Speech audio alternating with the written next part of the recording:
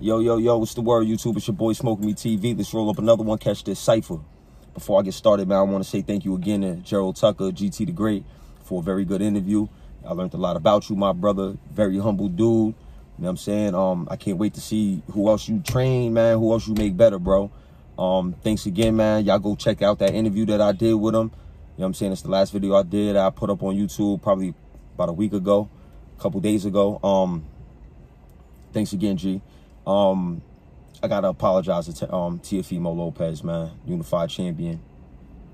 Not yet undisputed, but definitely unified. I gotta apologize to him, man. I met somebody today. Well, I gotta say, I met him about 1.5 years ago, but I seen him maybe about 2-3 times. You know what I'm saying? And chopped it up with him and shit. You know what I'm saying? He heard me listening to either Blue Blood or Champ Side, one of the two.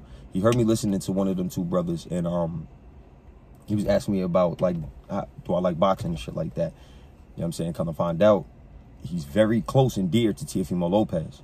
This is a fact. At first, I thought he was somebody that was lying, just saying that just because Teofimo was hot at the time. But nah, he showed receipts. It was true that he's super cool, super close to Teofimo Lopez. And basically, I bumped into him today while I was at work. And I talked to the brother, you know what I'm saying? We cyphed it up, and basically I walked up to him and I made a joke about Teofimo, and I was like, yo, man, what's up, man? Why he lying? Like, why he did that to us? I was waiting for him to, you know what I'm saying, beat up on Cambosis. Like, I said, the only problem before then I had with him, he was ducking Devin, you know what I'm saying, messing with him. Even though I really had that thought in my head, like he was ducking Devin and he lied to us. And basically, the brother ran down the line to me on what was really going on. I'm not going to say exactly what was going on until I talk to this brother and he says, yo, bro, I don't care, put that out. But I'm not just going to put that out. You know what I'm saying? I don't like to burn bridges. I don't like to put people in spotlights or anything like that. I'm not even going to mention the brother's name because he's a cool brother. And basically, he ran down the line to me, and from what I got, that I took in, is that Teofimo is, you can say that he lied. You can say that. You can say that he lied. But it's not his fault. He's not ducking Devin. He wants to fight Devin. He definitely wants to fight Devin. But the powers that be, you know who I'm talking about, will not allow it. But he wants to fight Devin. The whole COVID situation, it's not on him.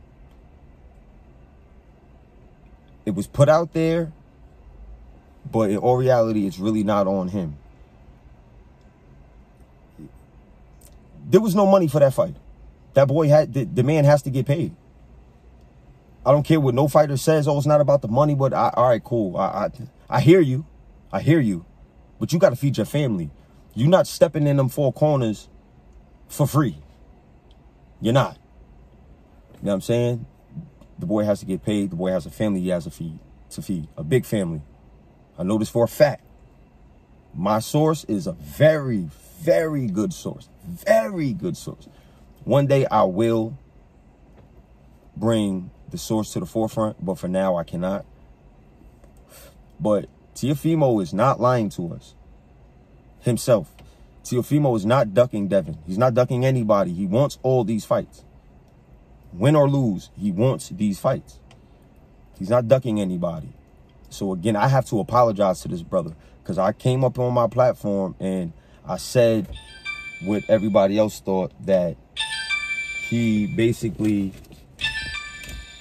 lied to us, that he basically lied to us that he's ducking Devin, he's ducking this person. He's not ducking anybody. He wants to smoke with everybody. But it's the powers that be that's stopping him. You know what I'm saying? He doesn't have control over everything. That's where we get things misconstrued. He doesn't have control over everything. Sometimes you have to listen to a certain person. You have to do what a certain person tells you. You know what I'm saying? And the man had to get money. There was no money there really for that fight. In my eyes, This is in my opinion. There was no money for that fight. The boy couldn't get paid. This is what I'm getting from the conversation that I had with a person that knows Teofimo Lopez. You know what I'm saying? The boy has to get paid, and I understand that 100%.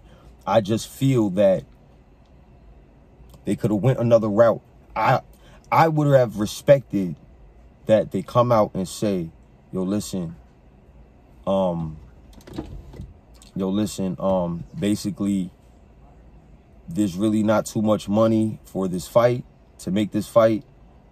We're going to sit back and we're going to wait a little minute, and then we're going to come back and revisit this. I understand that 100%. 100%. You know, the lie is what fucked it up for me in my head. But it wasn't Teofimo Lopez. That's what we got to understand too.